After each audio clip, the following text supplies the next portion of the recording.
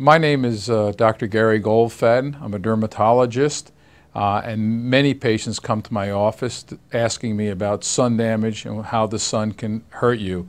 Being the fact that my practice is in South Florida, I see quite a few number of patients who do have minimal and severe amounts of sun damage.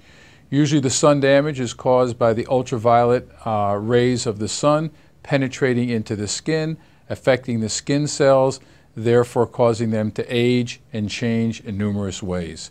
First signs of sun damage of the skin would be redness and inflammation, and later as the aging and the sun damage takes effect, you would see an increased number of wrinkles of the skin, loss of tone of the skin, dryness of the skin, and eventually increased areas of pigmentation of the skin.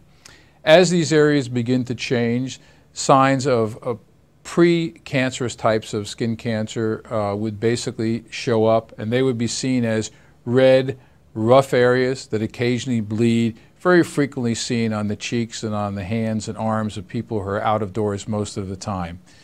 If any of these changes occur, I think it's important to see a dermatologist. I think that the prevention of these areas can be carried out very easily, once again by avoiding the sun during the worst times between 10 and 2 during the daytime, wearing appropriate covering for your face and your body in the form of hats, visors, or long sleeve shirts, wearing sunscreens of appropriate type with a sun protectant factor of greater than 15, and also one that protects against both UVA and UVB radiation.